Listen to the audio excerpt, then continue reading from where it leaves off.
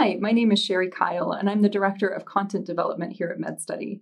In the next few minutes, I would like to show you features of our medical student core and Q&As that will help make your studying more effective and focused.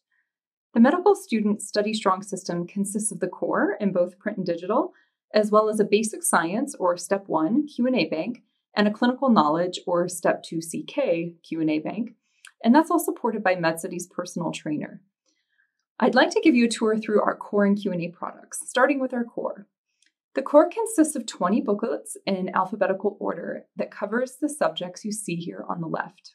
The medical content in each booklet is organized with foundational basic science content first, for example, anatomy, physiology, embryology, and that's followed by clinical topics. So if you're studying basic science, you should focus more on the foundational content at the beginning of each booklet, and then focus on only particular aspects of the clinical information presented later on. And if you're studying clinical knowledge, you may want to review some foundational content when needed, but should focus mostly on the clinical aspects in the later part of the booklets.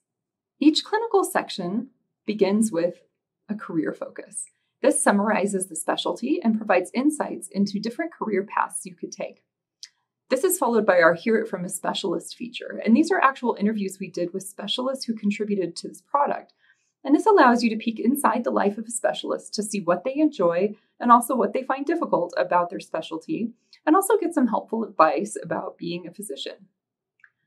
This is followed by a list of abbreviations. A list of abbreviations appears at the beginning of each section, and this provides a reference of all the abbreviations used in the section. And then physicians have identified the good-to-know abbreviations, and these appear in bold. And these are abbreviations that you should become familiar with. Preview review questions appear at the beginning of topics. These questions allow you to preview the material to see what you know before you study, and then also to review the highest yield material after you study. In our digital core, these questions appear as being appropriate for basic science, indicated by a 1, or clinical knowledge, indicated by a 2, or both. Answers to the preview review questions are shown by our yellow must-know highlights, and these are in order. So the first highlight is the answer to the first question, the second highlight is the answer to the second question, and so on. The clinical pearls pull out relevant points to help you apply information in a clinical setting.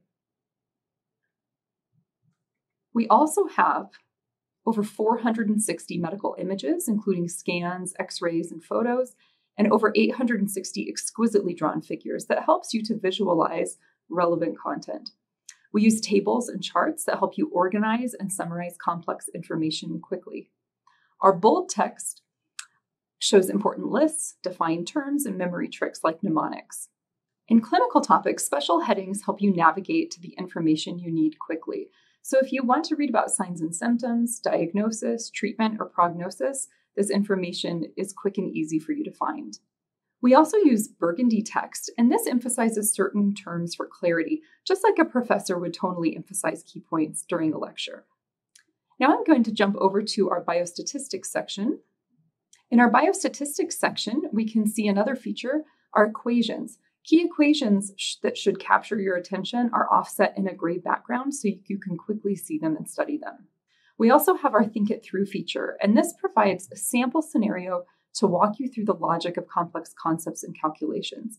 And these are most prominently used in our biostatistics section. So now let's talk about our Q&As. The medical student Q&As are designed to challenge your understanding of high-yield topics and exercise your critical thinking skills. Our Q&As are interlinked with our digital core content. So let me show you how that works. Here I am in our digital core content in the section of cardiology, looking at the angina topic. So after I've read the angina topic, I can choose to then go and answer any Q&As we have related to angina from the basic sciences, indicated by a 1, or any Q&As we have related to angina on clinical knowledge, indicated by a 2. So here, if I go and click the 1, I'll get 2 basic science Q&As to test my knowledge of high-yield concepts in angina. So after I've read my vignette and answered the question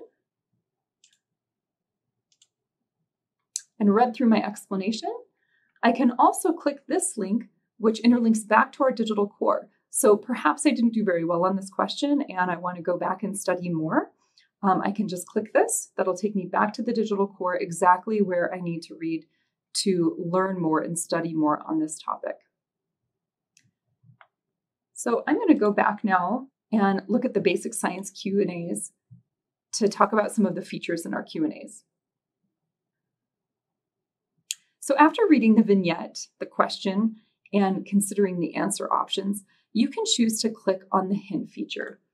And the hint feature is designed to work like a tutor that gives you a clue from the vignette of what you should be focusing on to better understand the patient case. There are a few helpful features also in our answer options. We have a strike through feature, which helps you to eliminate certain distractors so that you can narrow down your answer option. We also have a confidence indicator. So after I choose my answer, I can select I don't know it, I'm unsure, or I know it. And this allows me in the reporting at the end of my session to see how often I was confident about my correct answers or how often I was confident about my incorrect answers. And this helps me to better focus my studying on where I don't have confidence or where I was getting questions wrong. We also have percentage reporting, which allows me to see how I'm performing in comparison to my peers who are also using this Q&A bank. So we can see here that 47% of my peers also chose this as the correct answer. Then we have the explanation portion, and this helps you understand why the correct answer is correct and why the distractors are incorrect. And our Q&A finishes with the testing point, and this summarizes the learning point of the Q&A and allows you to go back and study it in more detail if needed. This medical student study strong system was designed with you and your studying needs in mind, and we really hope you enjoy using it.